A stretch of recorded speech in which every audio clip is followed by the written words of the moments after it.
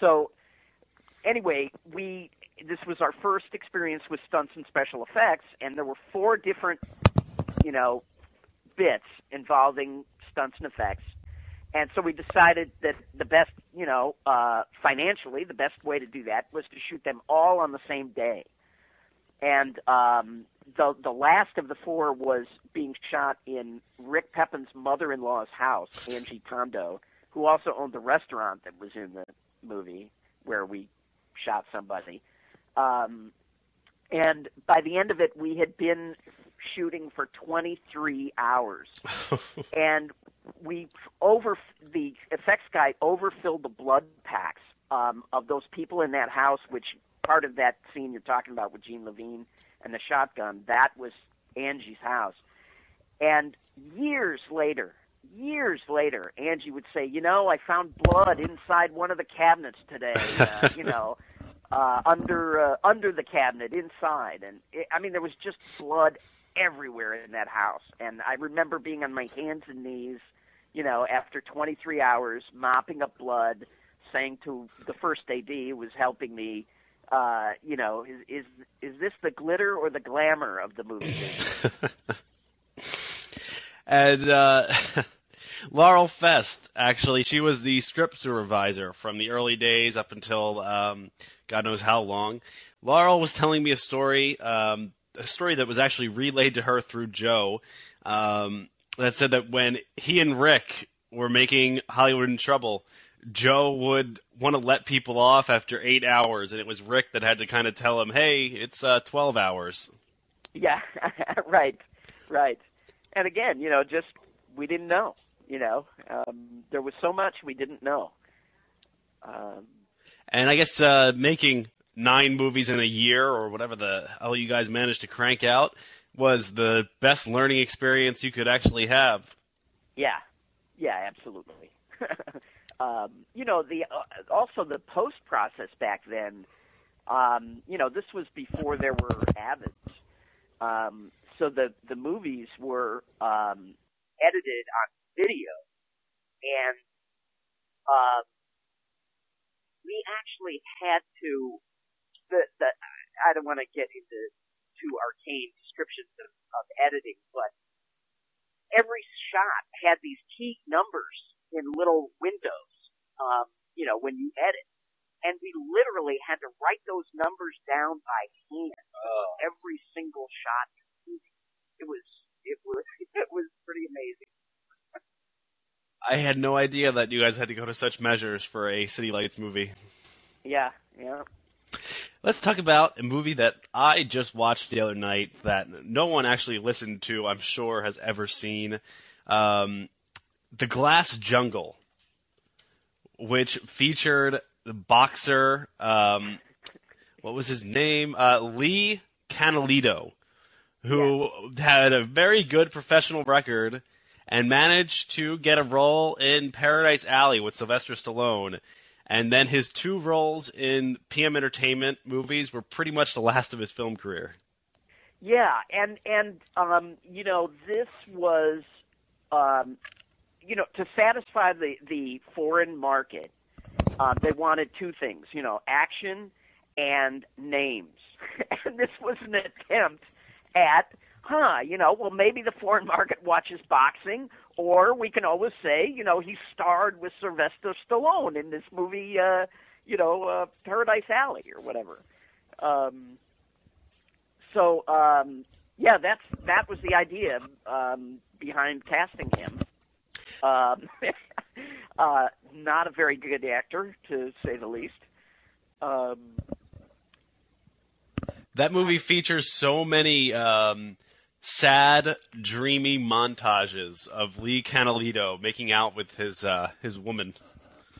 This was another discovery of Joe's around that time was, you can fill, 2 or 3 minutes at a time with a piece of music, and, it's much faster to shoot things that don't involve dialogue because, those pesky sound men always want it to be quiet when you're trying to, record sound. But if you just have, Pam Dixon pushing a shopping cart through a grocery store for a couple of minutes with a piece of music, you filled up a couple of minutes of the movie. Those are always great. So, yeah, you find as the movies went on, they had more and more of those montages. And one of the things I think you mentioned to me in the past was that as time went on, the foreign buyers also wanted more inventive ways of people being killed, because all you had for movies and movies was squibs getting blown. And Glass Jungle actually features the villain being killed by a miniature crossbow. Yeah, and there's one of those early films where it was a scuba spear. Somehow this guy just happened to have this scuba spear, in his living room. You could always justify, gee, honey, are you going on a scuba diving trip next week? Yeah, it was really laughable. But yes, we called it, sometimes in the script it would say, he breaks into the house and kills 9 guys in new and interesting ways. That's got to be like the headline for all my PM Entertainment coverage. Just an actual page from a script that says, gets into a house and kills people in 9 inventive ways. Yeah. That was the other thing about the scripts that we had is, I did a movie much later called Deadly Bet. And when I was given the script, it was 42 pages long. And if you see the movie, the last 30 minutes of the current movie was encapsulated with the line, he goes to the tournament and wins. So, yeah, the scripts were often very sparse. And Deadly Bet is actually a fine film that is available on DVD. It's with the great Jeff Wincott, who I've tried to mention on this show a few times. Jeff was very good. Stephen Vincent Lee was in that. Charlene Tilton.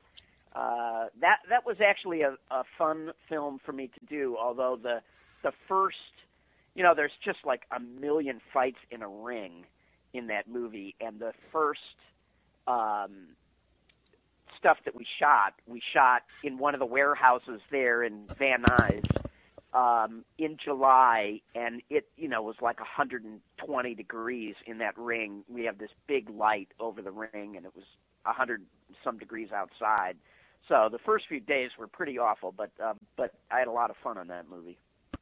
And so while we're in the game of talking about your directing, let's talk a little bit about your directorial debut, the first non-Joseph Merhi directed City Lights movie, Dance or Die. Yeah, wow. Must we talk about it? Oh, we must. Yeah. Well, as I say, we had just been cranking out all these movies, and he told me I was going to get the opportunities to do a film. So in between all this other stuff, I had to come up with a script. And I was interested in doing something that had dance in it because I had one of the early ADs for like on Mayhem and a lot of the early movies. The first AD was a very big choreographer and director in Las Vegas named Minnie Madden. And she later went on to be vice president of Ice Capades and got into Ice. But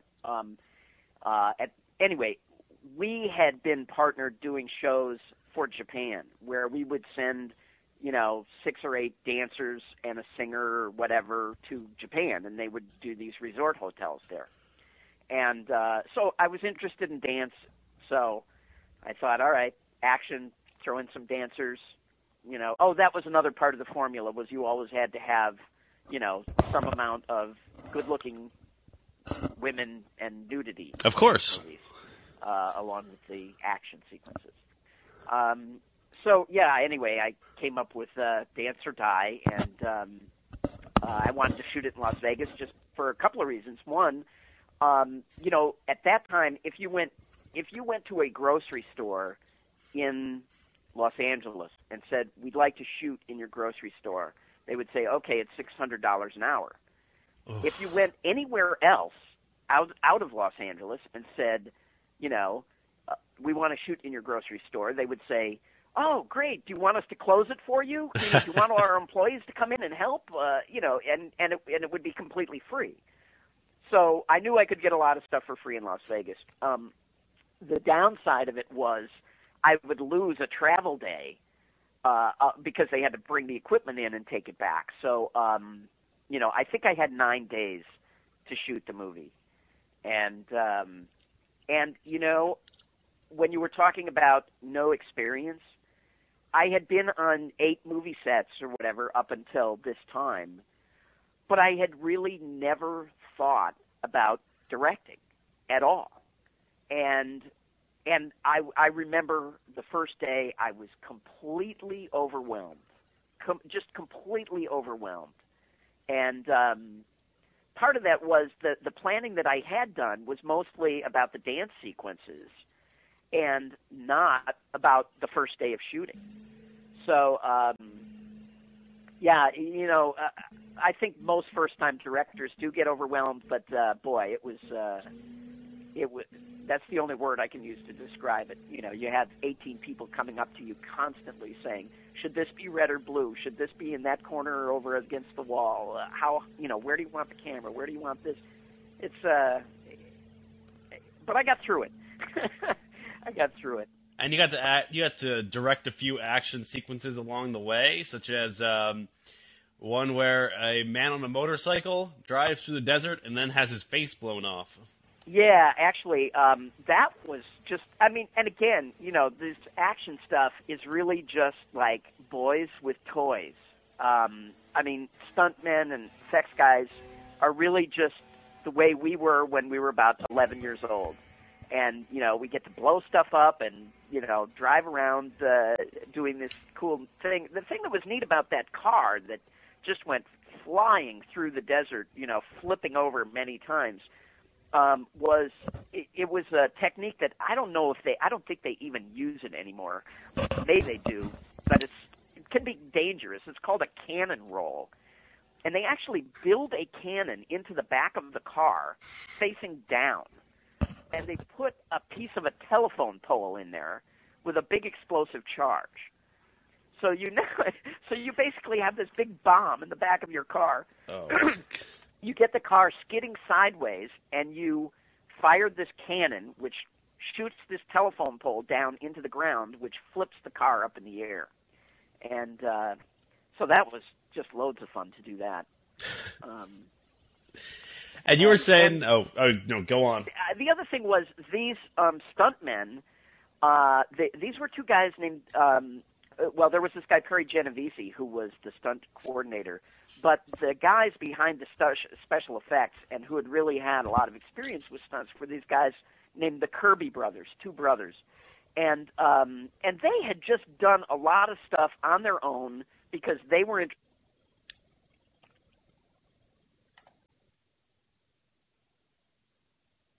Munch? Had never seen before that we used in the film. One of them was in, like with the dancers and things, they would take a shotgun with a blank in it and put condoms filled with blood in it and actually fire the condoms out, you know, causing this blood to, you know, appear on the person. And this way you didn't have to use a squib. And they had come up with this faceplate in the motorcycle helmet effect. And they had showed it to me, and I was like, oh, yeah, that's really cool. Let's do that. And the actor that played that role in the movie was my brother. Didn't know that. Piece of trivia there, yeah. Yeah. And then, by the way, these clips, for those listening, are going to be linked on the YourVideoStoreShelf.com website, so I'm going to talk about them. There are 2 other scenes in The Great Dance or Die. I'll go with this one first. The famous scene, or famous in my own mind, scene where there are women dancing and then squibs explode.